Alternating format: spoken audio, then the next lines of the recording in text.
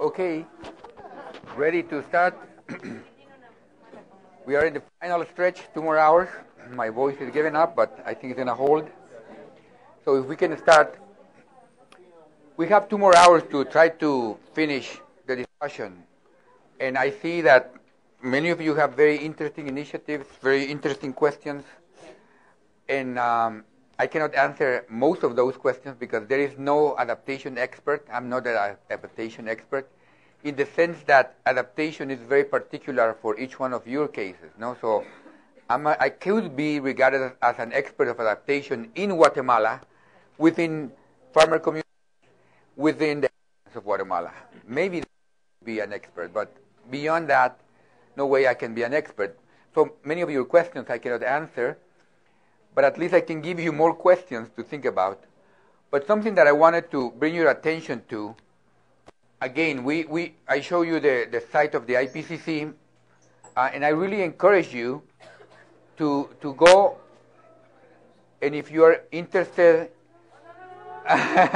déjala así. If you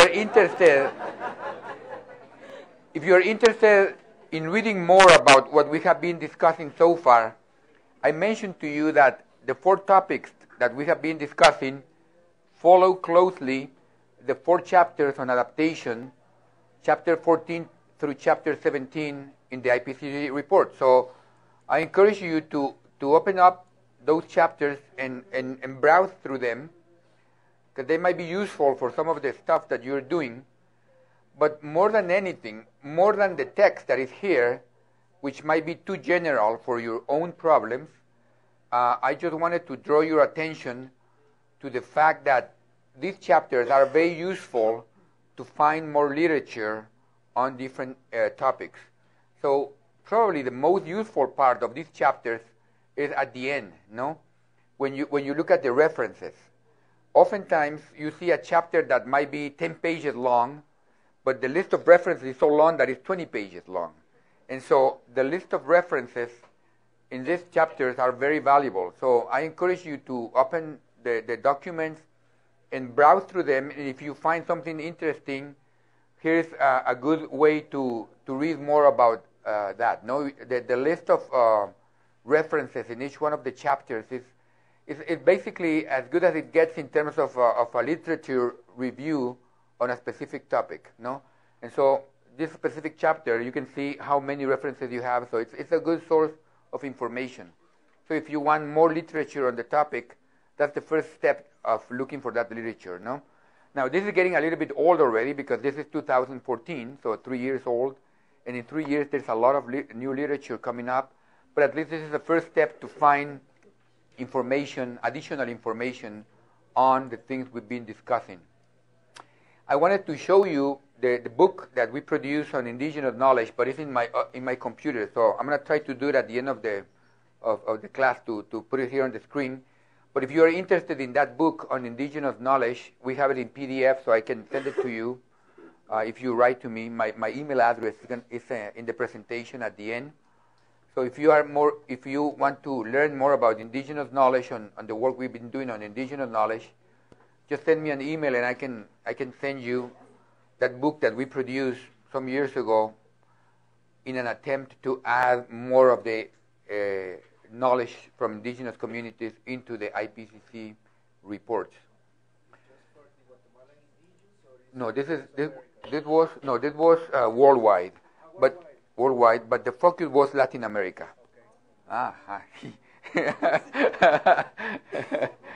No, the focus was on Latin America. In one of the workshops, we had an indigenous leader from Costa Rica, so there is some knowledge there from Costa Rica. But we had also people from the Arctic, and so it's worldwide. Oh, interesting. Okay. So let's move on here. Remember, we were talking about constraints to adaptation. So we have a long list, so let's move quickly through the list. The first one was knowledge and awareness. Physical and biological. This is a graph that I promised to show to you in the morning when you were asking about migration. No? Well, this is about migration of animals, not people. So this is one of the few graphs in the IPCC report that has nothing to do with people but with animals and plants. And this is an interesting graph that is showing two things here. One is the speed of the climate change, how quickly or slowly the temperature is going to change depending on the different scenarios. Okay, so in the more pessimistic scenario, the temperature changes faster. In the more optimistic scenarios, the temperature changes slower. And the bars over here show how quickly species can move to adapt to that changing temperature. So, for example, larger mammals can move much faster than smaller animals and much faster than vegetation, no? Trees move very slowly, no? You don't see them walk, but they do walk little by little, no? So every day they move one little step because they spread their seeds, no? And so their offsprings are going to be one step ahead and one step ahead. But they move very slowly. And so what this is showing is how fast species will have to move to adapt to a changing climate under different scenarios. So under the more pessimistic scenario, only some of the species will be able to move that fast. But some other species are going to face a bigger problem because they will not be able to move fast enough to adapt to the change. So this is showing that either a species will move or they will have to adapt to live in a hotter environment if they cannot move, or they will become extinct. Now, those are the three options that species will face. Now, let's say that big mammals manage to move, respond to a changing temperature, to an increasing temperature. So the mammals, in theory, can move. In practice, oftentimes, the bigger animals and all the animals will need to have a suitable ecosystem environment to be able to move. But if that environment is fragmented, they will, of course, find a barrier to moving. And so in that case, there will be a limitation to adaptation because there's a physical limitation, right? A physical limitation for animals to move because their ecosystem stops at some point when the forest, for example, stops. Even worse, let's say that these animals are trying to move north because it's getting too hot in here or in Central America, no? So they are moving north, and all of a sudden they find a wall that was built to stop humans, but can also stop animals, no?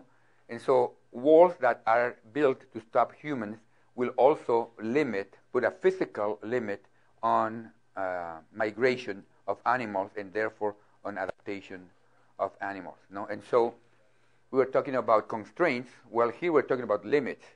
A wall will definitely limit the possibility of mobilization. And if we limit the possibility of mobilization, then we are completely limiting the possibility of adaptation. Okay? Another type of biological constraints to adaptation has to do with degradation of the environment. We talked a little bit about this in the morning, the relationship between deforestation and climate change, no? So deforestation can cause some additional problems that will increase the impacts of climate change. We were talking about reduced evapotranspiration in the morning, no? Remember, and that increasing the risk of flooding in certain areas that are getting more rainfall. But in general, so land use change is a driver that adds to the problems of climate change. Other types of ecological degradation, for example, include degradation in aquatic systems. So water pollution is, of course, a problem that can add to the problems of climate change. We have discussed extensively that climate change is basically giving us a problem of too much water at some point or too little water at some other extreme. And so we really need to manage excess or deficit of water. So we really need to learn how to manage our water systems better. But if our water systems are already degraded to begin with before climate change, if our water systems are polluted because we are dumping our sewage into the natural rivers and lakes, like we're doing in Guatemala, for example, then that degradation is already limiting our capacity to manage that system under a new scenario of climate change. So that's a very good example on how environmental degradation is limiting, or at least is constraining, our ability to adapt. Soil degradation also, no? Desertification. Those are problems that are that can or cannot be related directly to climate change, but those are problems that definitely increase our constraints in terms of adaptation to climate change. And so it's important to realize that climate change is a problem that is coming on top of additional problems that we have, both social and biophysical, no? We are talking about poverty, inequality. Now we are talking about environmental pollution. So all of those were problems, and are problems that we had from many years ago. And now what we have on top of that is a changing climate that is making things more complicated or more difficult to adapt to. Other constraints are economic and financial. This is important. Money matters. No, money makes a difference. I always like to remind my audiences. In Guatemala, we had a marketing campaign saying something like, "Money is not happiness. It's not happiness, but it surely comes very close to it, or it surely looks like it a lot." Something like that, say in Spanish, no? El dinero no es la felicidad, pero se le parece mucho, ¿verdad? And so money it looks a lot like happiness, no? Well, in terms of climate change, that also is true, no? Money might not be the ideal solution, but it does help a lot. So whether you have money or not makes a huge difference if you are living in an area prone to a landslide. If you have the money to build a cement wall, that's going to make all the difference in the world, no? If you don't have that money, then the risk of being buried under a landslide, under a mudslide, is much higher. So definitely, money makes a difference. And in terms of economies in developing countries, our economies are oftentimes based on agriculture, forestry, fisheries. So our economies are based on using natural resources, oftentimes. And so those economies based on the use of natural resources are oftentimes more vulnerable to changes in the climate. And so in that sense, we also have higher vulnerability to climate change. We also talk about global markets, no?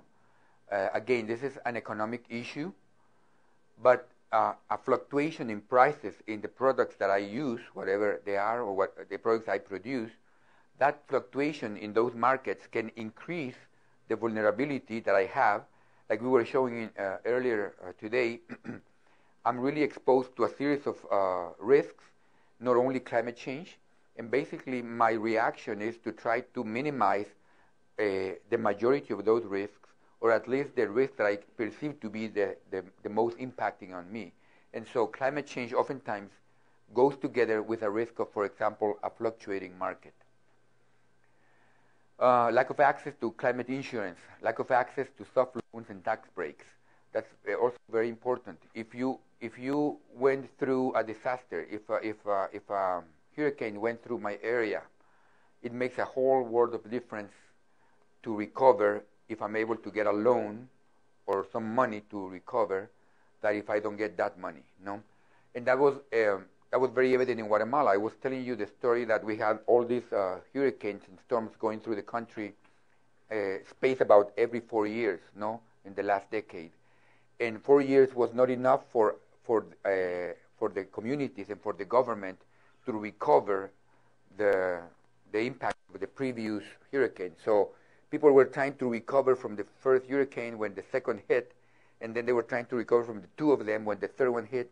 And so that became a big problem. And so part of the situation there was money availability. That makes a big difference. And so the local money was not enough. It would have been ideal to have outside money come to help, international funding for adaptation. But again, access to that funding oftentimes is limited by the same situation that we are facing in terms of lack of internal organization.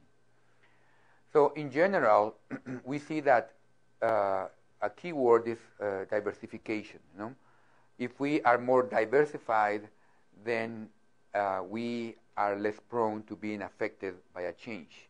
So if I'm a farmer and I only produce one crop, and that crop happens to get some disease, then I lose all my assets. But if I have 3 or 4 crops, then if I lose one of them, I might have 2 others that will help me. Of course, if I only have a small plot of land, that's very common in Guatemala because the density of population is very high. If my plot is very small, it's very difficult to diversify. So density of population, amount of land availability is also an important factor here for diversification. So if I have more different crops, that help me. If I have more income sources, that help me. If I'm a farmer, but I'm also a teacher, or if I'm a farmer, but I also work in construction, that also helped me, right? So diversifying, of course, is always important, especially in the face of financial stresses. Governance and institutions. This is very important. We also discussed it earlier. If we have a group of people, either a community or a city, we were talking about this morning, is it better to have people group in a city because together they will have more assets, more resources to confront any stressful situation? Yes, that is true as long as the group of people is well organized, as long as we have good governments organizing the people. And so institutions are very important, whether institutions are working to organize people in the right direction, whether institutions are working to access international funding, like we have said repeatedly. If our institutions are not set up in the good way to access this funding, it doesn't matter if we have all this money available out there. We won't be able to access it. Corruption is a big problem. We have discussed this a lot. That's definitely a huge problem in many of our countries. Even if we have the money goes somewhere else or disappears, and that's a problem everywhere in the world, unfortunately. So that's a situation that is difficult to deal with. And I guess together with corruption, we can also think about other illegal activities, like drug trafficking, for example. Drug trafficking can be very problematic in many areas. And you will say, well, that's not really related to climate change. It might or it might not be. But it's definitely adding to the problem. Again, if I'm facing many risks, one of them including drug dealers trying to kill me, well, then that's one more thing to worry about together with climate, together with markets, together with health. And so definitely corruption and other illegal activities are things to think about when we talk about adaptation. And these 2 things we have discussed also in the past. The connection with different levels of government and governance, national governments, local governments, community governance. So those 3 ideally should be lined up in the same direction. In practice, that's often not the case. In practice, oftentimes the national government thinks that we should go this way, but the local people say, no, we should go this way. So that's always tricky to do. And in general, our own research in Mesoamerica, but I'm sure it's the same case in your countries and your examples, if we are able to organize local people, if we are able to have a community with more organization, then we have a better chance of helping that community confront climate change. Local organizations are key, and oftentimes, unfortunately, local organizations are difficult to keep. Our own experience in Mesoamerica shows that, and that's in general human nature, we are very good at grouping and coming together into our organization in the face of an extreme event. So if we see an extreme weather event like a hurricane, then we group and we try to get organized. If we see a big problem, like for example, the market collapse and the prices are very low, then we are good at getting together in those bad times. But when the market recovers and the prices go up again, then it's hard for people to remain organized, because now they are paying me more money for my product. I don't want to waste time or effort in trying to coordinate with all these people. All these people are a pain because they all want to do their own thing. They are all very crabby all the time, and so why should I worry about coordinating with them? So what we see oftentimes is that when we have a good, when we have the situation being more favorable, either in terms of prices or in terms of climate, then organizations tend to break apart, no? And that's unfortunate, because if we organize only in the face of a problem, the problem is that we take some time and effort to get organized, and oftentimes it is easier to prevent than to react to a problem. So if we are able to keep our organization even through the good times, we should be able to get organized to prevent any possible impacts in the future. But if our organization only comes together after something bad happens, then we are only reacting to the problem. And so ideally, we would try to keep local organizations active, not only in the bad times, but more importantly in the good times. No? But again, that's tricky. It takes a lot of effort to get organized. And we see it at all levels. For example, in the area where I live in the city, we have a lot of local crime, people break into the houses, and we are trying to get our neighbors organized to trying to increase our security. And we are all educated people, we are all middle-income people, so you think it would be easier to get them organized, and it's impossible. I mean, nobody wants to attend a meeting. You call a meeting, nobody comes. You ask for any donation, even a very small amount, and nobody wants to donate money, right, for these purposes, even though it's not a donation for charity. It's a donation for their own security, but difficult. It's difficult to convince people to come together, difficult to convince people to give some money, especially give money. You know, when you start talking about giving money, that's when people back up and say, no money, no? So it's complicated, but again, adaptation has to do a lot with convincing people that we need to be organized, that we need to put our money into the right places. Social and cultural competing values. We talk a little bit about this in the morning, no? Part of the problem is that too many of us around, no? So we need to control for how many people we are. Now, birth control is extremely complicated to talk about, no? In many areas, it's impossible to talk about. We also discuss ideas that if we see climate change as something that comes from God, then there's nothing we can do about it, no? So that's also a limiting factor, of course. What do we do about it, no? Gender issues, we discussed this also previously, no? In some areas, women are completely voided of many rights. In some areas, for example, women cannot own land, for example. So if you cannot be the owner of a piece of land, how can you use that land to help you adapt, no? So if you are a woman who is alone, who is not together with a man, then you are in a very complicated situation in terms of trying to adapt to a changing environment. Competing values, for example, genetically modified organisms, no? So we modify this corn to be more resistant to drought. So we have this super corn that resists drought, or we have the super corn that resists pest infestation. So that seems to be a good thing, no? But many people doubt that that's a good thing. So there's competing values. Some people think that's a good thing, some people think that's a bad thing. And so is that a good solution? Is that a possible solution? Is that an adaptation solution or not? Mm-hmm. Just can I go back to the first one, the birth control? Uh-huh. I think that's, I mean, that we shouldn't overlook that factor, because it should be really in something that comes into the future, into the near future. China did that and it worked. And if imagine how big will be the population without China doing that. Yeah. And now China is relaxing that.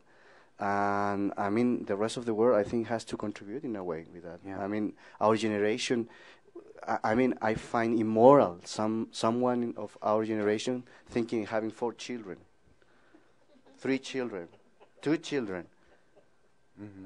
So really, it's something that we shouldn't overlook. And I would sort of, even if it sounds complicated, but I would sort of highlight a bit more that is our personal contribution to the world. Yeah. You were saying, imagine what happened if China hadn't done that. Well, you don't have to imagine, because you have to look at India, no? And India is going to surpass China as being the largest country pretty soon. I think this is an issue, when you talk about the word control, it's an issue of human rights. However, there are ways to not put a control, but at least have some education, family planning. There are ways to reduce population explosion, in particularly in poor countries where these things really don't exist. There's no proper education about family planning. I think that there are ways that can be done. This can be done without saying, "Okay, you're not allowed to." Exactly. Yeah, it comes to choices, no, and freedom of choices. Research shows that in many countries where population is exploding, if you ask women, if you had the choice, would you have less children than what you have now? The majority of women say yes, I will have less children. So many women didn't have the option of birth control, for example. But on the other hand, many women were forced to use birth control in some other cases. And those are the bad cases that give a bad reputation to birth control. Education, for sure, is the best solution. That's proven also by a lot of research. Education, unfortunately, takes time. No? So education is a solution that will take 20, 30 years. We were talking about that over the break. But 20 to 30 years is the time that we have for climate change to start acting. So it might be in the same time frame. Microphone on that side. Thank you. Actually, Professor, it's you have said the point that it's education, but the challenge, actual education is the best, especially where the population is increasing. But the challenge has been access to this education. For example, women in the developing countries are still marginalized. And when it comes to education, still the dropout rate for the girl child, it is still high. Statistically, it has been shown. So if there are efforts of increasing access in the rural developing world. Access to? Access to education. To education. Yeah, accessibility. I think it is the common challenge. That's how we can overcome the exploding population. Otherwise, it's not also immoral, as somebody said, but sometimes it's culture.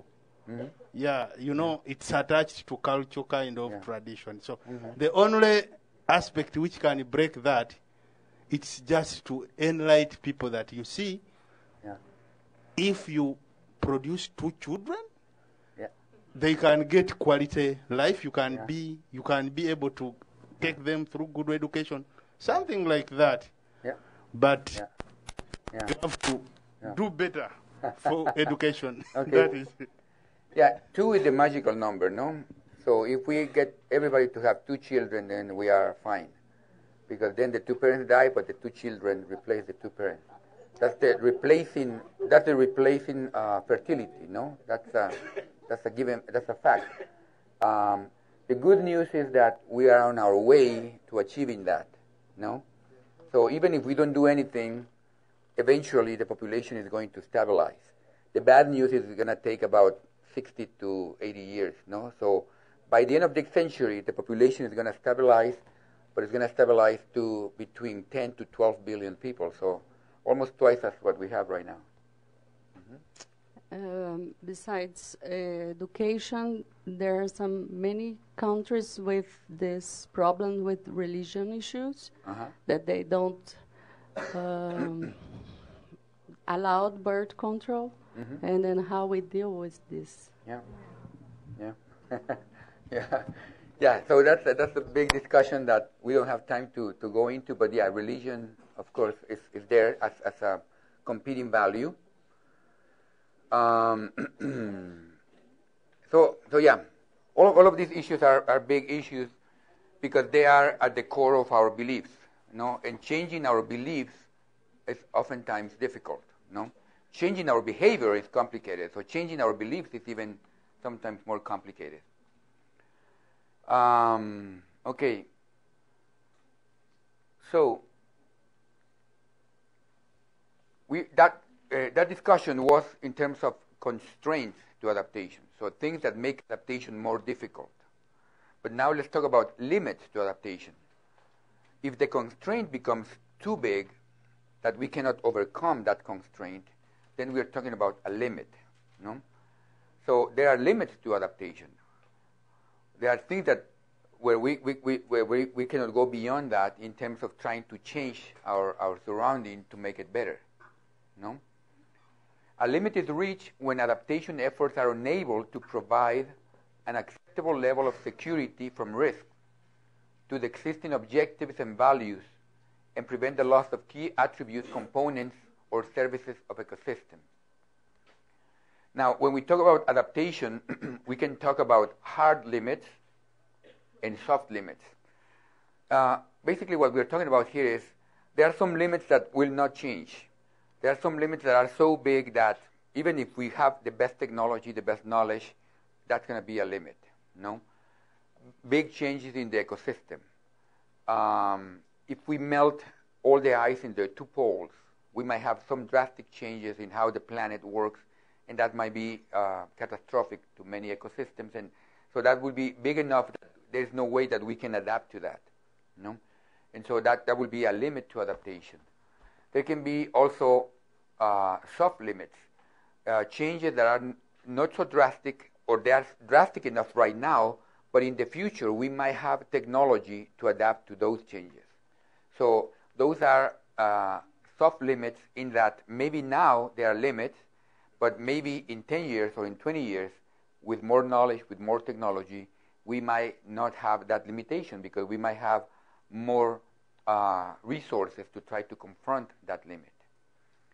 In general, we see that the level of adaptation needed depends a lot on the climate that we are facing in the future, right? So if we are facing a more extreme climate, we might need stronger adaptation measures. If we are facing a not so extreme climate, then the adaptation needed is not that high. And so at the end, mitigation is really what is limiting adaptation, right? So if we are able to reduce the extreme changes of 5 degrees, for example, and limit the changes to 2 degrees, then adaptation might be more feasible. But if we are not able to control for the emissions of greenhouse gases, and we reach 4 or 5 degrees, then adaptation might have to be so strong that there might be more and more options where we just cannot adapt.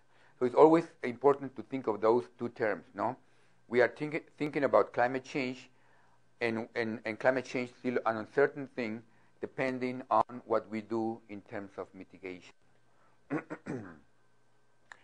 This is a table from chapter 16 in the IPCC work, and this is some summary of things that we discussed and that we presented in previous slides.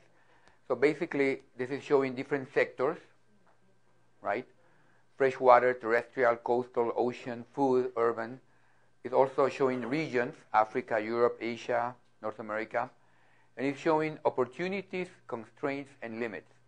And basically, in a graphical way, it's trying to tell us what we need if we want to increase adaptation, what is limiting adaptation in most places, and what is constraining adaptation. Interesting to see, for example, it calls your eye to see that big eye in most places, no? Meaning that information is definitely limit adaptation. Very interesting to see that Asia has no eye for some reason. I think it was a mistake. Unless our Asian colleagues can tell us that, no, you don't need more information, that you have all the information already. But basically, information is definitely a limitation, no? And that's where we come into play, because we are experts in generating new information. That's what scientists do. So that's where we can help, no? Again, the problem is how to transmit that information to the proper groups of people so that they can use the information. So you can look at that table in more detail and study and see if it makes sense or not. But at least that's what the experts in that chapter decided that was important for different sectors and different regions of the world. So we come to the last portion of the presentation, which is not that long, so we might still end ahead of time, which was our goal. But we need to talk a little bit about economics, no? About how do we put a value to all of this. And some of you have asked me about that question, no? So my work, some of you have said, is to try to value adaptation, no? How to put a number on adaptation. How much is it going to cost?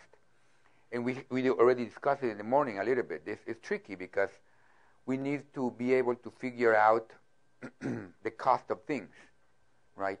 Including the cost of a human life, including the cost of different species of animals, including the cost of many other things that sometimes are hard to cost.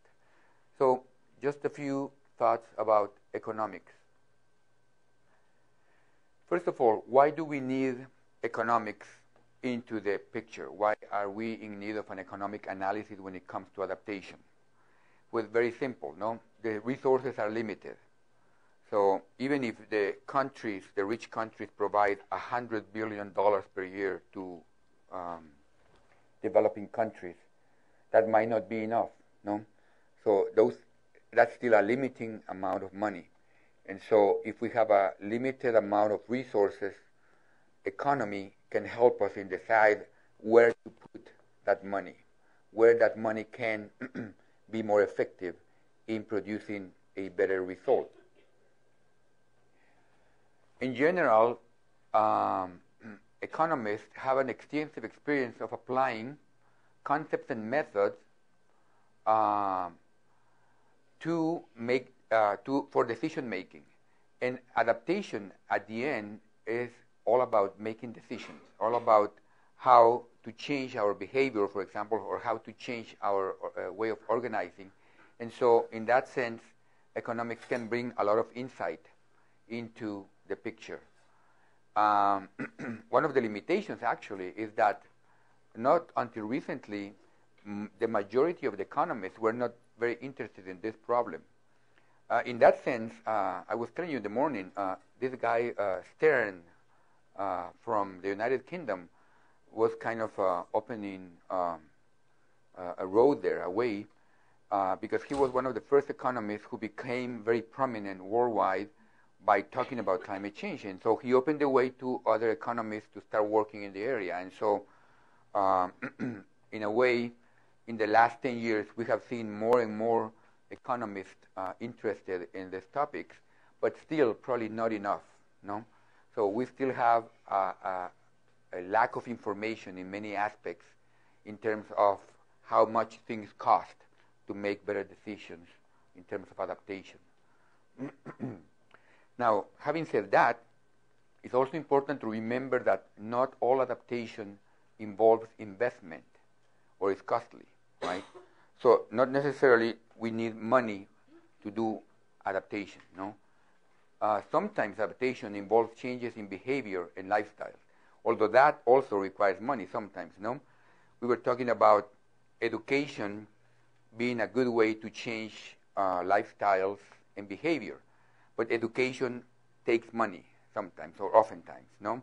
If we want to change the behavior of people, we probably need a campaign. We probably need a massive campaign, and that takes money. But in general, we can think that if I want to make a change of my own behavior, I might not need to invest any money. It's just a decision, no? So there are some things that, yes, I can do on my own without investing any more money. A comprehensive analysis of adaptation would then consist of a multi-metric analysis that includes not only a cost-benefit analysis, but also a non-monetary measure. Okay, so we really need to think about, first of all, doing cost-benefit. That's the basic analysis that we would need. We would then need to apply other monetary procedures beyond cost-benefit, and then we would need to consider non-monetary issues. Remember that not everything can be explained or related to money. Now, this is an important figure that comes from chapter 17, which deals with economics of adaptation. And this figure can give us, in a graphical way, a good understanding of what the situation is. So, in the outside circle, what we have is what we call the adaptation space. So this is everything that is suggested that we need to do. This outer circle is what we need to do, what we think as scientists that should be done to adapt to climate change. That outside circle gets bigger or gets smaller depending on what? We just said it a few minutes ago. Depending on economics, but more specifically, depending on the development pathway that we see for our future, depending on the emissions that we see for the future, right? So if we continue with increasing emissions, then we have a bigger problem of climate change, then the adaptation space becomes bigger, meaning we need more adaptation, right? If the climate change in the future is not so drastic because we are able to control our emissions, then the adaptation space becomes smaller, meaning we need less adaptation. So the outer circle is basically what we need based on how big the problem is. And how big the problem is, still variable, still uncertain, depending on our own decisions. The next circle talks about what we can do. The next circle then talks about technical and physical limits. Okay? So this is really all that is supposed to be done, but some of this stuff cannot be done because we don't have the technology to do it, right? And so there are some adaptation that is impossible to do. For example, the chapter gives a very simple example. If it gets hotter, because climate is warming, then it's going to be more unpleasant to be outdoors, right? So one solution is to be indoors with air conditioning, the way we are right now in here. But we cannot be indoors all the time, right? So we need to go out often to work or to play or to do whatever, no? So if it is hotter outside, there is no way that we can make the weather more pleasant for us because it's just hotter. We cannot put air conditioning outside everywhere, no? We cannot create a bubble where we have air conditioning for individuals walking in the street. And so there's really a physical limitation to some adaptation measures, right? If it is too hot because it's warmer now, then it's going to be more uncomfortable being outdoors, period. There's nothing we can do about it, no? We can be indoors with air conditioning, but if we need to go outside, there's a limit to what we can do, okay? So the second circle is the limitation of technical and physical constraints that we were talking about in previous slides. The third circle says what we want to do, okay? So this circle over here tells us what we can do given our technology available. But even given our technology available, we still have limiting resources. We still have limiting money. So we might not be able to do everything. There are some things that might be feasible, technologically speaking, but they might be just too expensive, or we might not have enough money, no? If we as a country, or we as a society, we as a community, have only a limited amount of resources, then if we have 10 different things where we need to adapt, we need to make a decision where we want to put the money, because we don't have the money to do the 10 things, right? And so the third circle really defines the objectives of our adaptation plan. In the third circle, we do the analysis of all the things that we need to do. We do the analysis of how much money we have to do all those things, and then we prioritize, right? We say, okay, of all these things, I can only do 2. So I'm going to have to prioritize, and out of those 10 things, choose the 2 that will be most effective in reducing harmful effects to my group or my society. Okay? Now, as it says here, the size of the outside circle is determined by mitigation. This is what we already said, no? So this circle can become bigger or smaller depending on our mitigation levels. The space between the first and the last circle represents residual impacts. And so this is what we can do. But still, this is just the plan, no? This is the adaptation plan that we saw in the morning. This is the prioritizing of the 2 things that I said we're going to do out of the 10. But then we still have an inner circle that relates to what we will do. So that's the implementation process, no? We were talking about in the morning, not only about doing the plan, but then coming through with the plan, implementing the plan. And so we have all these levels of adaptation. And in general, this is really what we're going to do. And so this is what we do, and this is what we needed to do, right? And so we have all this space over here of things that we could have done, but for many reasons we didn't do. And so all of this is what is called residual impact. Thinking that, okay, with the things that we were able to do, adaptation reduced the risk of impact. And so the blue circle is really the only things where we were able to reduce the impact.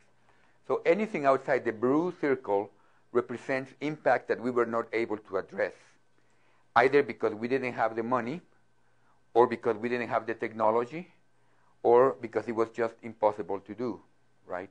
And so all of these are impacts that I cannot control for, okay?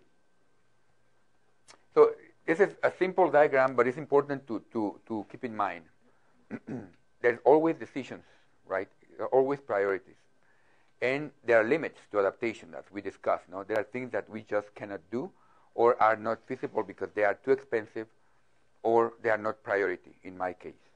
Okay? Any comments or reactions to this? Now, the question is, who makes these decisions? Let's say that we have this specific case of a country. Well, the government makes the decision, supposedly, no? But is the government making the right decision for the wealth of the majority of the people? That's always a question, right? Is the government really trying to maximize this blue circle? Or is the government only trying to help a smaller group of people who are lobbying stronger for their own benefit? And so another big question that is under all this analysis is, who makes the decisions, right? If we have limited resources, who makes the decision of what falls within this blue circle? And who makes the decision of what is left out of the blue circle? What's left as residual impacts that won't be able to be taken care of? And that's a difficult question, no? In these residual impacts, we have people here, right? We have ecosystems there, we have animals there, we have plants there that we won't be able to help for any reason. And so we are making the decision of leaving those impacts out of my own work just because I don't have the resources. So it's an important issue. Ideally, the government or whoever is making the decision is really getting all the feedback and all the information from the entire population.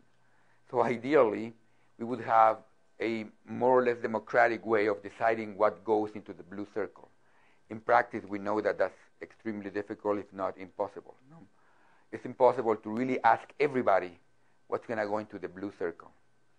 I was telling you about the process of defining the adaptation plan in Guatemala and how it has taken us 4 years. And this is only dealing with the plan at the central government. No, we have only really discussed the plan with people in the capital. We have really not gone that much and talked to people outside of the capital. And so really the plan is not representative. We haven't really asked people in the countryside or in cities outside the capital, are we thinking of the right way? Are we adding the right things to the blue circle? Or are we leaving something outside the blue circle that should be in there? How do we ask everybody? And Guatemala is a small country. It's only 16 million people. When you have 100 million people, when you have a large territory, how do you ask everybody? So it's difficult, no? How do we decide what goes into the blue circle and what is left out of the blue circle? Okay? Who is responsible for financing adaptation? Another important question. We know that funding is limited. We know that developing countries, especially small developing countries, have very limited funding. We know that these countries were not responsible for the problem, so we are asking other people to help us in coping with the problem. So the question is then, who should pay for that? Who pays for adaptation, and how much should they contribute into the adaptation fund, and what criteria are appropriate for determining this? That's a big political question that is happening right now, and the different yearly meetings are trying to answer this. So I already mentioned to you in the Paris Agreement there is a figure of $100 billion per year contributed from the wealthy countries. Well, the question is, how much should each one of them contribute? What is the proportion? Should they all contribute the same? Should they all contribute proportionally, considering their emissions? But if we consider their emissions, should we consider their emissions right now? Should we consider the historical emissions? Because that's a big difference, no? If we look at the emissions right now, the biggest polluter is China. The second polluter is the United States. But if we look at the historical emissions, then it completely changes. The biggest polluter there then becomes U.S. China is very small polluter, right? Because China started to pollute only about 20 to 30 years ago, whereas the U.S. has been polluting for over 100 years. And so it's not a trivial question to ask, how do we determine the contribution of the different polluters in terms of paying for the problem? China is the producer and the United States the consumer. Uh-huh. So it's more complicated than this. Yeah, and there's one more complication here. Yeah, most of the economists are trying to understand the international trade because China is the producer and United States the consumer. So in our field, we are trying to look at some methodology that you can look for the value chain or for the whole production and see, for example, if China is producing, I don't know, which kind of product and selling to the United States, so who's going to pay for this? Yeah. China is the biggest producer in the world, but they don't produce just because they love to produce. They produce because there are buyers willing to buy their products. And U.S. is their biggest buyer, but we are all buyers, no? I mean, all of our computers most likely are made in China, no? So we are using their technology. And so, yeah, in a way we are partly responsible for China being so actively producing different goods. So that's the question on the side of polluters. Now the question on the side of the smaller countries receiving the impacts, that's also difficult to answer. Who is eligible for receiving payments from the fund? So we do have adaptation funds in place. Now how are we going to distribute the money? What criteria should be used for prioritizing the different countries for allocating these funds? That's a tricky question, no? And actually that question has sparked an interesting race to become the most affected country. So it's kind of a perversive race, no? So now countries are trying to show who is the most vulnerable. So who is being suffering the most, no? And in countries like Guatemala, for example, you hear politicians often repeating that. Guatemala has been reported as being one of the most vulnerable countries, right? And they repeat that a lot because they know that eventually that's going to mean, okay, if we are one of the most affected countries, then we should be at the top of the list when they distribute the money. So it's a little bit of a perversive situation in which we're trying to prove how bad of a situation we have. So the worse we are, the better off we can be in terms of receiving more money, no? But that's an important question. How do we prioritize who should get more money or who should get first a chunk of the money? Any reactions there?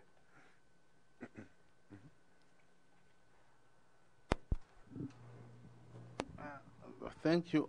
I think when we were undergoing through ecosystems analysis, they came up with the concept that let the polluter pay, so that the polluter, because he's responsible for what he's doing, let him pay to those ones feeling the impacts. But currently, as things are, the politics of the world, if the leading polluter, one of the leading polluter, is getting out of the Paris Agreement, so still the countries which have impacts, which feel the impacts, they will remain feeling the impacts, but the returns will be really very low. So my suggestion is, if we could, if all of the parties responsible, like China, United States, could continue, could get back to that agreement, maybe something can be done. That's what I think. Yeah. Yeah, so going back to the first question, how do we distribute who pays what? Well, we first have to figure out how to make sure that everybody agrees to pay. No, if somebody bails out of the agreement, then we are in big problem. But going back to the second question, if you can also add comments to that, how do we choose who should receive more money first? Okay. Go ahead, I can hear you here. My point is on, unless we stop discussing on, dividing the two countries, the two most serious polluters, like, China being in part of developing countries is claiming, I should be receiving money from America, being part of the developing economy, and America on the other side considering itself as part of the developing economy, I shouldn't be paying for China, China being the second largest polluter. So unless we stop dividing countries into the so-called economic lines, considering as part of developing economy and developed economy, that problem will never and ever be solved. So for me, bringing the two countries into the same table so that they have to take their own share. For me, a farm household, a small farm household in Ethiopia, is paying the cost of America and paying the cost of China. So they should be responsible. While saying this, those smallholder farmers have their own share to take part in addressing the problem, because we live on the same planet.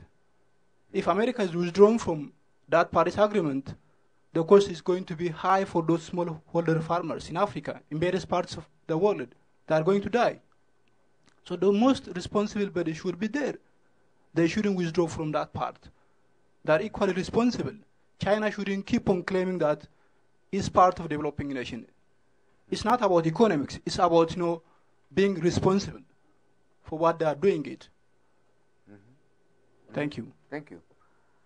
That's an interesting point. The first attempt was to divide countries in two groups, developing and developed. And so the Kyoto Protocol, which was the first instrument that they came up with right away, like 3 or 4 years after signing the climate change agreement, the Kyoto Protocol was simple in saying, well, the polluters were the rich countries, so let the rich countries do something about it, and the poor countries will not have to do something about it. But then dividing the countries in poor and rich, as you mentioned, proved to be tricky, And so the Paris Agreement is moving away from that, is not dividing the countries in wealthy and poor, or developing and developed. The Paris Agreement is saying, well, we should all contribute. And the approach of the Paris Agreement was, well, let's all contribute in a voluntary basis. No, that's what the approach is now. We should all have nationally determined contributions. No, the nationally determined contribution is basically a number that has been determined by every country as their proposed reduction. No, and so before coming to Paris, every country determined a number of what they were going to do in terms of reducing the pollution. They put together all these numbers, and the analysis shows that it's not enough. No, if all countries come through and do all these reductions that they promise, still the temperature will increase between 3 and 4 degrees. And so the promised contributions, regardless of whether we are rich or poor, are not enough. And so we still need to come up with better contributions. But that's important. In the new agreement, we are moving away from dividing the countries in rich and poor, at least in terms of mitigation. In terms of adaptation, there's still a big problem of, yes, identifying the poor countries that are receiving most of the impact. Now, that has become extremely tricky also. And one of the strongest negotiations that we had among the developing countries was to have a language on that. Central America wanted to have a language somewhere in the agreement saying that Central America was recognized as one of the most vulnerable regions in the world. And there is scientific evidence to that. There are several papers that show that Central America will be very responsive to extreme weather.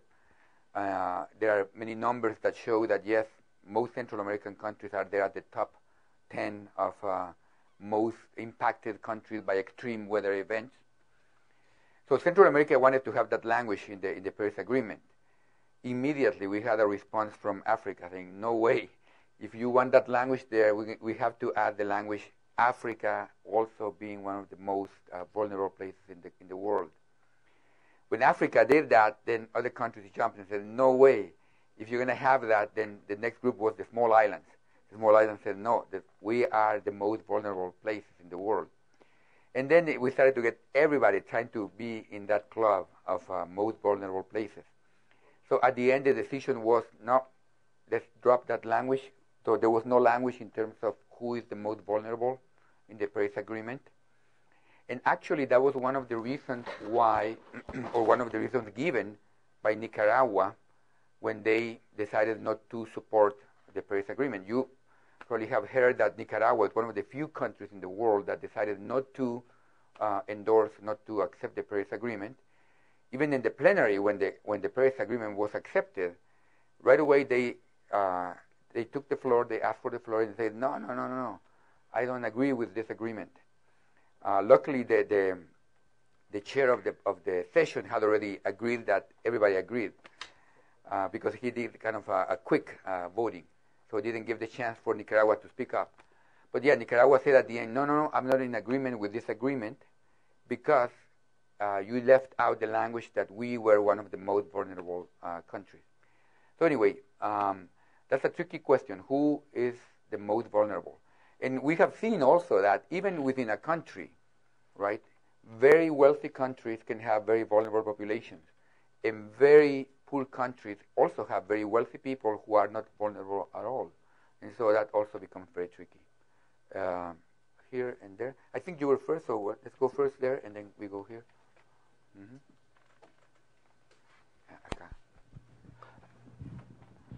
Well, how do you manage the fact of the corruption? You know, vulnerable countries, vulnerable people, and there's a great opportunity to get some money, you know? And there's always people around that want to get money and don't give to any philanthropical cause, you know?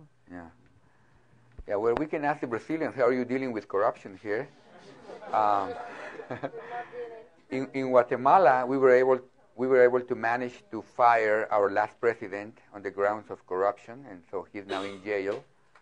But we thought that was a big achievement. But now we have a government that is more or less following the same line, so we really didn't make a substantial change. We probably sent one president to jail, but we were not able to change the system so that the new government coming in would not follow in the same old ways of doing politics. So corruption is a huge problem. I have no answer other than providing the population with more tools to fiscalizar, to, how do you say that? Anybody who knows English better than I do, or who is not as tired as I am now. Providing with tools for population to really follow through with what politicians are doing. No, I think that in that sense we can learn from some developed countries. In those countries, democracy works better. It's probably not ideal, but it works better because population has better tools to see what's happening with their governments. We were discussing that with my friend from Guatemala, who is here as one of the participants.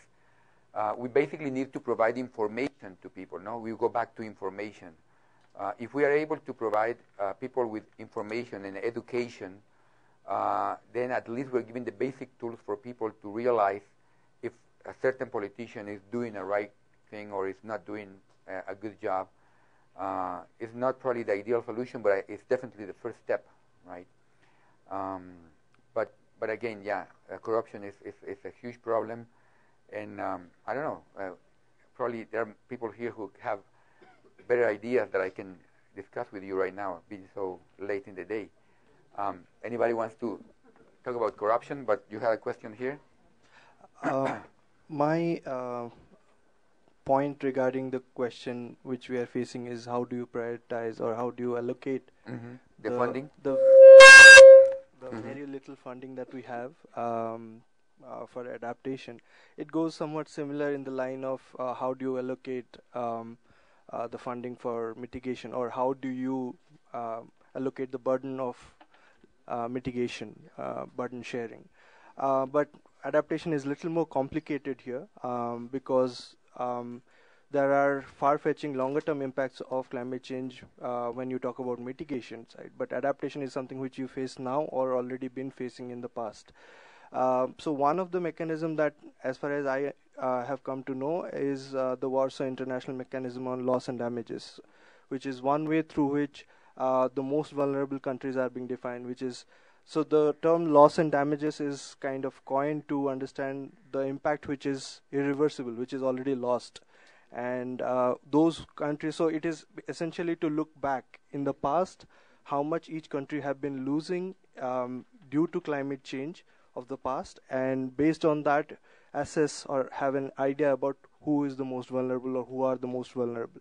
But then it doesn't stop there. That is not that is necessary to know, but it is not sufficient because, as somebody was pointing out, it is the resource utilization, how efficiently one country who receives the fund, how efficiently one is utilizing also is important. There are economists have been engaging to understand how far the efficiency of this funding utilization has been happening, but there are very little statistics about it. But then the idea is the political economic factors, they influence a lot on these grounds. For example, who is in power? It determines a lot as to how efficiently the resource is going to be utilized. Or, for example, there is caste politics, there is religion politics, and so forth. So it is a very challenging task in my view. But then, at least the starting point in my view is the impact assessment literature, which at least gives us the direction that who are likely to be vulnerable or in future, given that they have been facing a lot of impacts in the past. Thank you. This is important. The concept of loss and damage is a fairly recent concept that has been added to the discussion. It was added in Warsaw. That was like 4 years ago. And basically, like you were saying, that's a way to try to account for the impacts of climate change. Now, another anecdote, I was telling you about why Nicaragua rejected the Paris Agreement. Just before approving the Paris Agreement, in the final session over there in Paris, we were ready to say yes or no, and then they had to stop the session because two countries were saying no.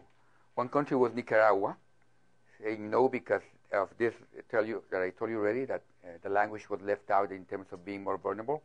The other country was the United States, right? In the last minute, they were ready to bail out of the agreement, and the reason was lost and damaged. No, there was some language there in lost and damaged section of the Paris Agreement that was referring to the possibility of developing countries suing developed countries for the amount of money that they had lost in terms of climate change. And so this possibility of one country suing another country, United States said, no way, I cannot accept the agreement with that language. And so they stopped the whole session, and they went back to negotiation right there on the floor. All European countries surrounding the United States trying to convince the United States, all Central American countries trying to convince Nicaragua. We were not able to convince Nicaragua. European countries were not able to convince the United States. They basically dropped that language. No, they basically dropped the phrase saying that we had the capability of suing other countries, and with that, the United States agreed to the Paris Agreement. Now we know that they are trying to come out of the agreement. It's not that easy to come out of the agreement. No, they have some steps that they need to follow, including waiting some years before they can drop out of the agreement. And that waiting period was put there so that there is a change of government. There is an option to change the government. So if the government in the United States changes, they might change the idea of dropping out of a Paris Agreement. So we still have to wait for that to happen. So it is an uncertain situation right now. No, it was difficult to come up with the agreement, with the Paris Agreement. It took not many days in Paris. It took many years. No, the Paris Agreement really started like 4 years before. The idea of the Paris Agreement started 4 years before. So it took about 4 years of negotiating, and that's why most countries are now very upset with one country trying to leave the agreement after 4 years of negotiation. But let's hope for the best. Let's hope that the agreement holds. And more importantly, let's hope that the agreement works, right? How do we implement the agreement? How do we make it work? How do we make sure that countries are going to reduce pollution? You know? Are we going to be able to move away from oil? We have based our economic growth in the last 100 years on oil. So we have become addicted to oil, and people who have addictions can tell us that it's very difficult to give up addictions. You know? And so our addiction to oil is going to be tricky, but it, at least in theory, it's doable. So the agreement says that, yes, we should do it. Before the end of the century, we should be oil-free. But we'll see. We'll still have to see if that comes to a reality. Anybody else on corruption? Because that was the topic we left out in the air. Mm-hmm. Mine is on corruption. Uh-huh. I wanted to ask you, at the same time comment. Uh-huh. Is it true that the most corrupt countries are the most vulnerable? If so, because most of the vulnerable countries, surely, most of the so-called corrupt countries adopted the Paris Agreement. Uh-huh. Now to the framers uh-huh. of the agreement. Mm-hmm. I don't know what is going to be done uh-huh. to monitor the implementation of the agreement, uh-huh. because uh-huh. the role they are supposed to play sometimes is conflicted with corruption. So now there is a contradiction. The most corrupt signed very fast, without even revising uh-huh. the implications of the agreement. Uh-huh. But now, countries like those ones who hesitated to sign very fast, they were talking about their economy, others are talking about the losses and damage. But the most corrupt countries signed the agreement, and you said that some of them are vulnerable to whatever. So I'm wondering how monitoring surely will make sense to bring out the aims and objectives of the agreement. an interesting research question, if anybody wants to take that for their PhD, no? The link between corruption and vulnerability. I haven't seen much literature on that, but that would be interesting to analyze. I know that there are some indices worldwide in terms of transparency, so it shouldn't be that hard to do correlations there. But in general, determining who is the most vulnerable is still a tricky question. And interestingly, IPCC doesn't want to go into that question. If you look at the IPCC reports, nowhere you're going to find any indication of who is more vulnerable. They do talk about vulnerable populations, vulnerable groups, but they never, ever deal with who is most vulnerable in terms of countries. And so they move away from that because they have the mandate of not being policy prescriptive, as I told you in the morning, no? So just saying X country the most vulnerable, that would be already policy prescriptive. And so the IPCC will never go into that. But that's an important question that is related to that second question, no? Who is going to be receiving the money first, or who's going to be receiving more money? So that's still left up for discussion. Oh, and there's one more question here at the end. It's hard to see, but who makes the decision, no? Who makes that decision? Or like you were saying, who is going to oversee the whole process to make sure that it's transparent? The Paris Agreement does have a whole section on transparency, but that's complicated, no? If we see corruption at the national level, most likely we're going to see corruption at the global level, and we're going to see some not so clean business going on also at the global level. So corruption, again, a difficult situation. I have no answer for you, but just some ideas. So if nobody else wants to comment on corruption, let's try to finish this presentation. Anybody else on corruption? I think we have only a couple of more slides here. So defining the cost and benefits of adaptation project raises some conceptual issues, no? So if we want to cost a project on adaptation, if we want to add monetary value to a project adaptation, it gives us some problems. Many actions have an influence on the impact of climate change without being adaptation projects per se, right? And so countries have started to do things, and not necessarily they are doing them just because of climate change, right? And so if we have an activity, like for example, increasing construction regulations, that might be done in part because of climate change, but that's also done because we want safer buildings. And so how do we separate one from the other? That becomes tricky. On the other hand, many adaptation projects have consequences beyond a reduction in climate change impacts or an increase in welfare from exploiting opportunities. In other words, I might do something to adapt to climate change, but the benefit from that project will not only fall within the climate change area, but will also have other areas of impact. And so basically what we have is, if we want to define the cost of adaptation, we will need to be able to separate what we did in the past and how much of that was done because of climate change and how much was done not because of climate change.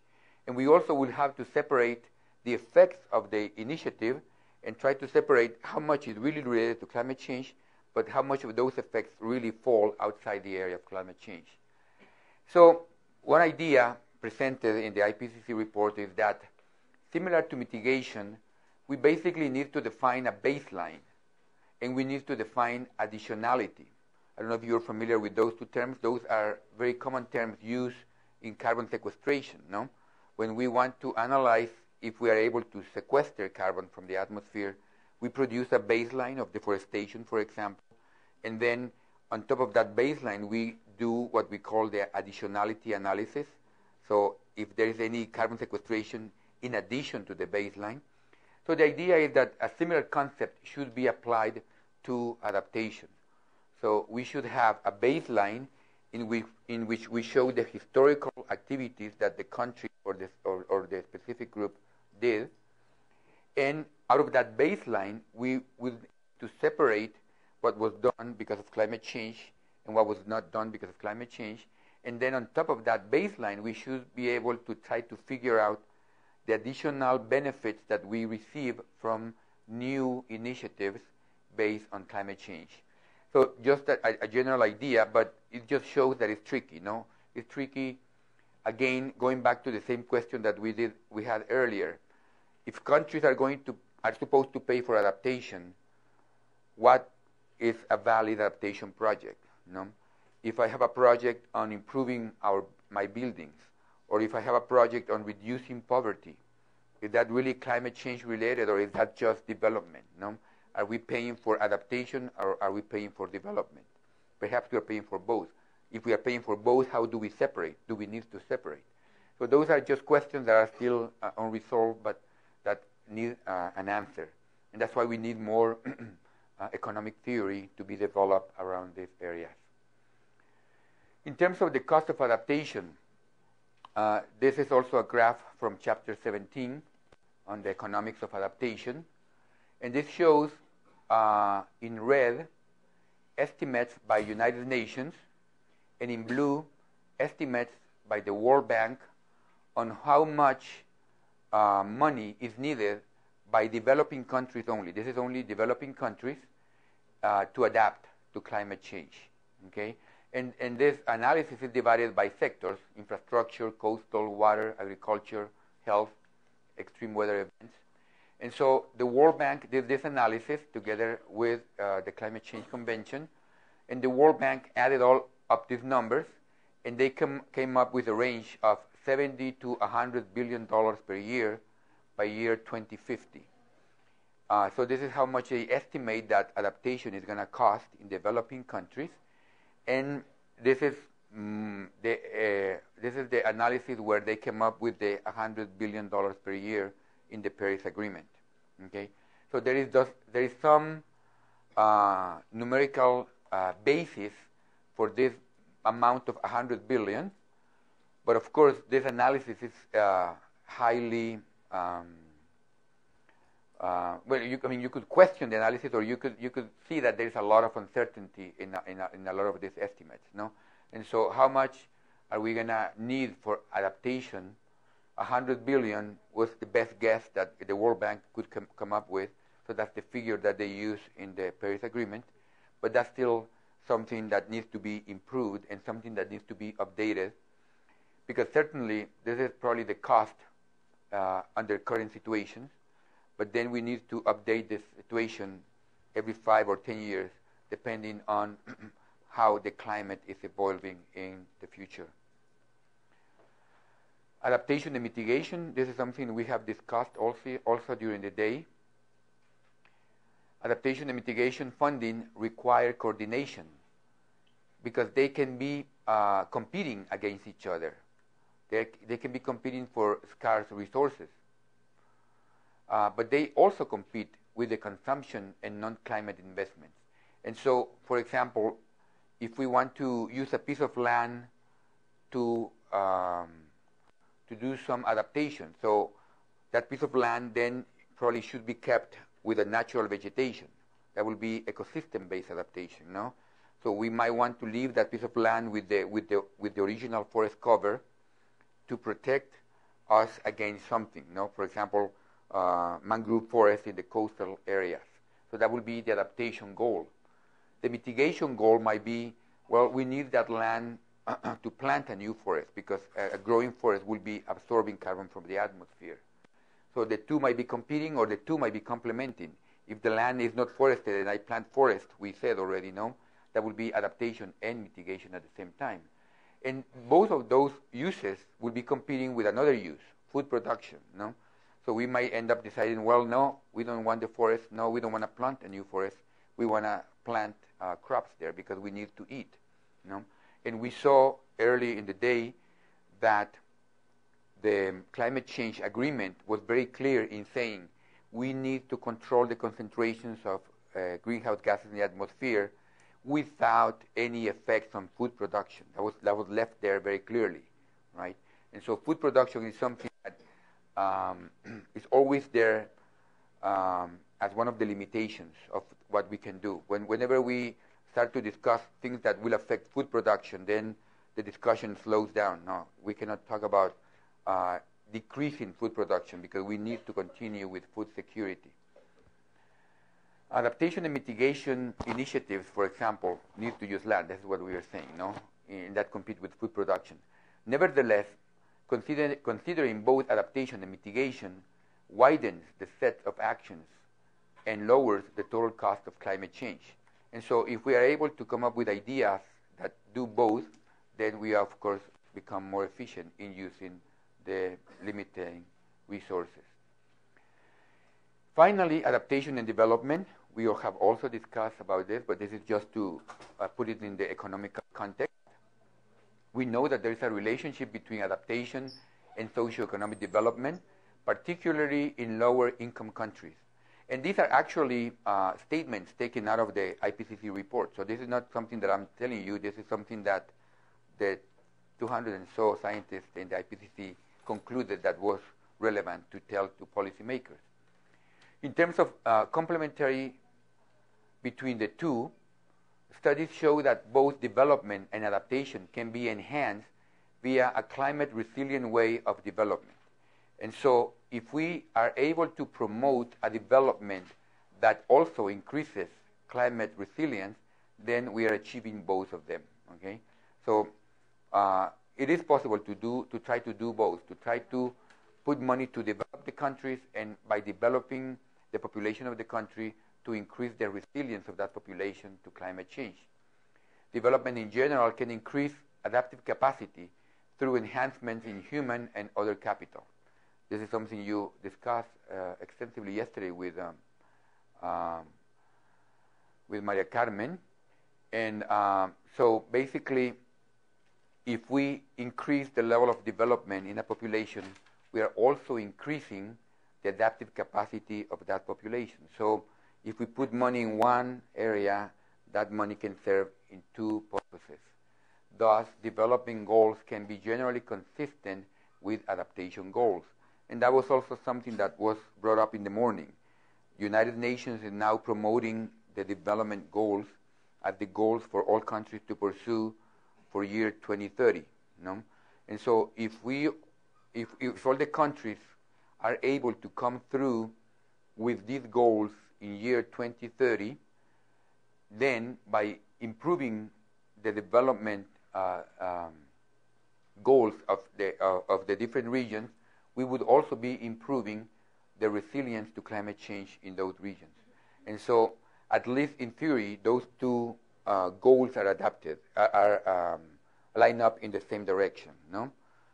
If we increase the development of a country, we should also increase the resilience of that country to climate change. So finally, a few closing ideas here of things that we have been discussing during the day. The first step for adaptation to future climate is reducing the current vulnerability to extreme climate events. No? And so this is an important idea. Climate change happens in the future. Climate change really won't be more visible until year 2050 and on. So right now, it is difficult to separate climate change from climate variability. That was a question we had early on. We could only talk probably about climate variability right now. But if we are able to adapt to the current variability, then most likely we would be in a good path to adapting to future variability. So even if we are not able to convince our policymakers about doing something for the future, we can certainly try to convince them to do something for the present. And in that sense, the present is already variable enough, with more variability than normal, that the present is already requiring many adaptation measures. Long-term planning and the related human and financial resources needs, the financial resource needs may be seen as conflicting with present social deficit in the welfare of the population in developing countries. But no action now would result in higher costs in the future. In other words, we can again, a politician can come back to us and say, well, you're asking me to invest money to solve a problem 50 years in the future, but the current problems demand some of that funding. So let me focus first on the current needs of the country before I focus on the future needs of the country. The problem is that no action now would make it more expensive to do something in the future. Now, if we accept this statement that no action now would be more expensive in the future, still some people argue, okay, let's say that that's true, but let's continue to promote rapid development, especially in the poor sectors. Let's try to make them richer as fast as possible so that when the future comes, they have more resources to confront that more expensive future. So that still leaves some room to argument in saying, well, even if it's more expensive in the future, let's postpone it to the future. Let's still focus on the present. Let's continue growing, even if we pollute more, hoping that by growing more now, we will have enough resources in the future so that we can pay the future cost of adaptation. Whether that's true or not, we'll have to wait 30 years to see what happens in the future. There are a few experiences on synergies between development and adaptation and mitigation planning. And so those examples can be used for local communities and governments to design strategies to reduce vulnerability and to develop adaptation measures. And so even though adaptation is a relatively new activity related to climate change, at least newer than mitigation, we are already starting to see a few experiences where we see successful adaptation happening, and so we have already some learning experiences where we can gather information on how to improve our adaptation processes locally. Facing a new climate system, and in particular the increase of extreme events, will call for new ways to manage human and natural systems for achieving sustainable development. And so basically, to face climate change, we will need really a new vision on how to face development. And basically that development should be more in the line of focusing on the people who are being left behind. So ideally, if we want to really reduce the vulnerability of population, we not only need to think about development in general, but we need to think about inclusive development, meaning not only making the society richer as a whole, but making sure that that wealth that we are producing, that well-being that we are producing, is really reaching out to the different groups. Because so far what we are seeing is that, yes, in general, the well-being of the world, the wealth of the world is increasing, but we are leaving behind still a considerable number of people. And so that's unacceptable in terms of adaptation to climate change. And I believe, amazingly enough, that we finish with the presentation, and I still have some voice. So we broke a record of 6 hours of continuing teaching. We should write to Guinness and see if that's a new record. At least it's a record for me, as I was telling you in the morning. But it was a great pleasure to share with you, and you were definitely a very easy group of students and audience to talk to. Very interested, very interesting ideas on your work. My email is there, so if you have any questions or any follow-up ideas, write to me. My main limitation is time, so I might not be able to answer to you right away, but if you don't get an answer, then write again. But sooner or later, I will write back to you. So yeah, many of you have many interesting projects. I'm sure all of you have interesting projects, but the ones I was able to talk to during the breaks indicate me that you are doing all very interesting work. So It'll be great to collaborate. I think one of the best assets in this kind of interaction is the linkages that we make with other researchers. So I really encourage you to continue collaboration and communication among you, and if I can be of any help, also communication with me, and just again have some patience if I don't respond right away. But thank you again, and wish you good luck in all your work. Mm-hmm.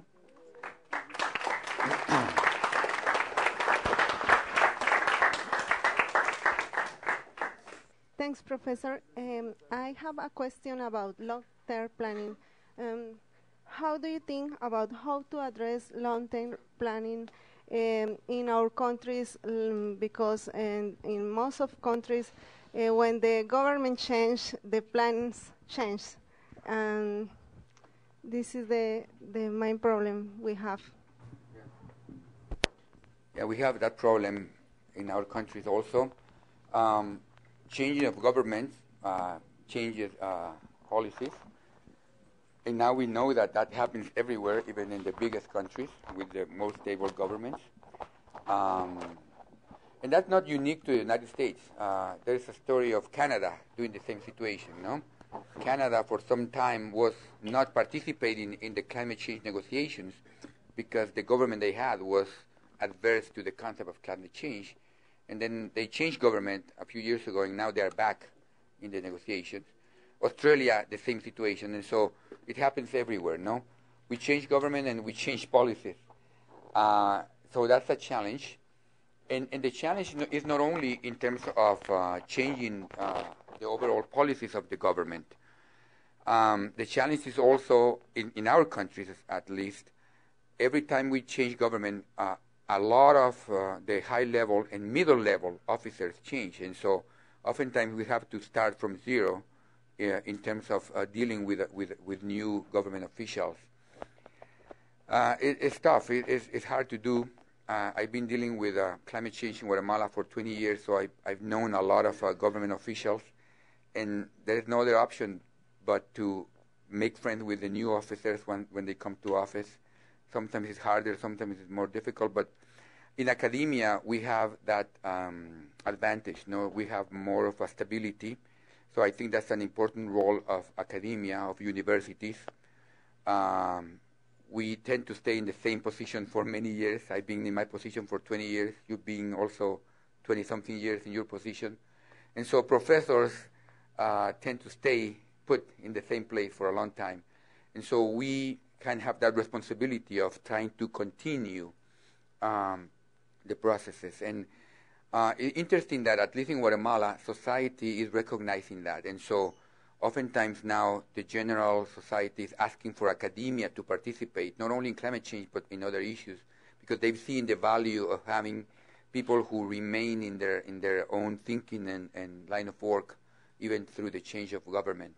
But that's definitely a big challenge to plan in the long term when we have governments that only work in the short term and governments that change a lot. The only other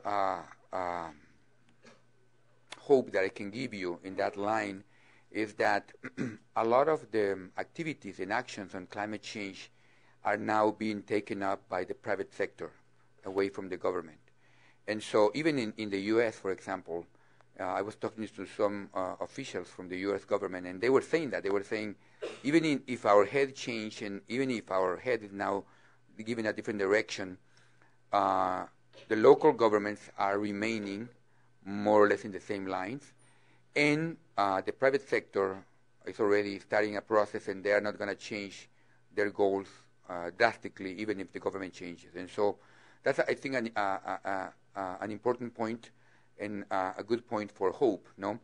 That the private sector is seeing this as a definite problem to their future productivity, right? They are not, I don't know if they are there because they care for the environment, but regardless of whether they care or not for the environment, they care about their productivity, and they see this as a threat to their productivity.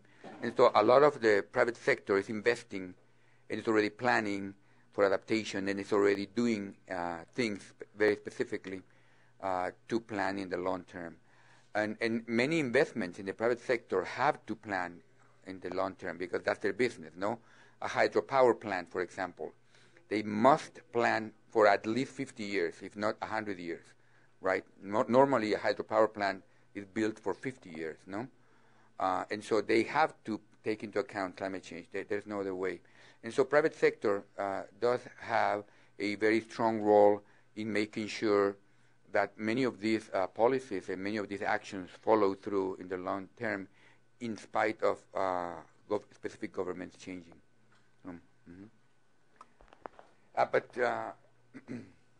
Okay, yeah, we have some more minutes. We can continue. There's a microphone coming. But you were going to show something? We have a few more minutes. Okay, yeah. Just to give a note to the participants, I'm going to share the experience of Ethiopia. I was a bit, curious about the affected and affecting countries. So the case in point in Ethiopia is, Ethiopia being the least contributor to the greenhouse gas, has taken the initiative to blend the so-called adaptive and, mitigation approach, which we developed a project, national level strategy, climate resilient green economy, that tries to consider the adaptation component at all sectors, in all regional levels, while working for the mitigation component. And that project, that strategy has, brought number of international organizations to support the capacity of the country, so that we are working on, both the adaptation and at the same time working on the mitigation component. So my concern here is national level governments have to take the initiative to try to blend both the adaptation and that of the mitigation component, so that, the divided line between developed country can come to the same table, so that, we can see better tomorrow, while we can consider, both the adaptation and mitigation component. Just to have a note. Thank you.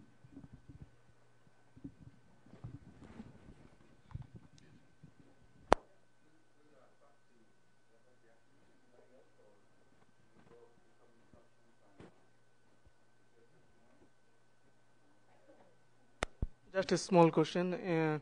IPCC report were reviewed by government official and or policymaker of respective country. Yeah. So was there any chance of bias? So what's your opinion about that?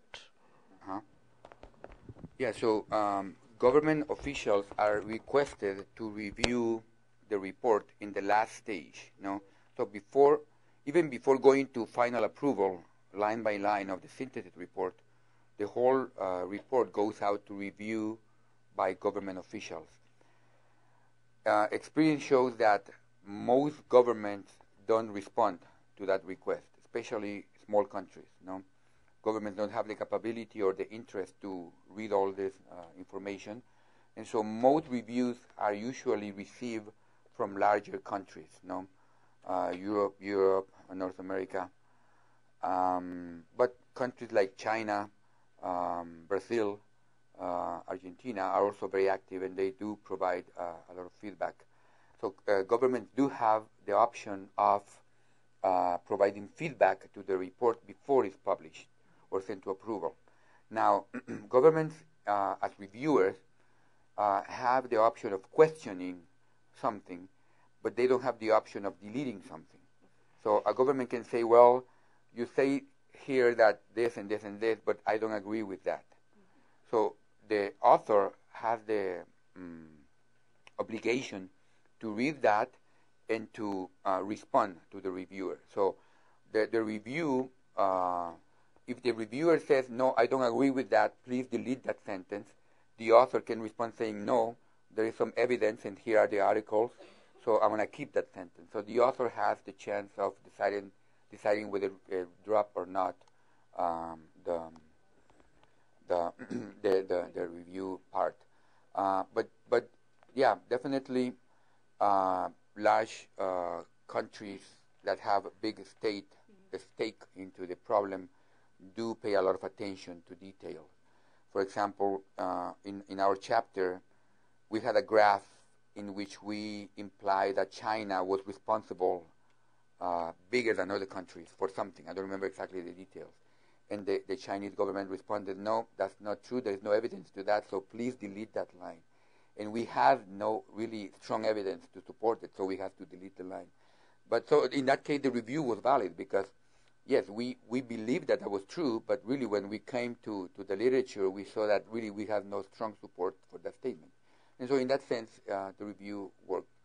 And yes, there is some chances there of biasing the report, but still, authors keep the ownership of the document. So it's really responsibility of the authors to make sure that the text is balanced. Mm-hmm. Okay, so we're going to go to some instructions on what's going to happen tomorrow in the field trip. Unfortunately, I won't be able to go with you in the field trip, but I will be tonight having dinner at the hotel, so I hope to have more time to share with some of you during dinner time. Mm-hmm. Thank you. Good applause for the Professor Edwin. Thank you very much, Professor.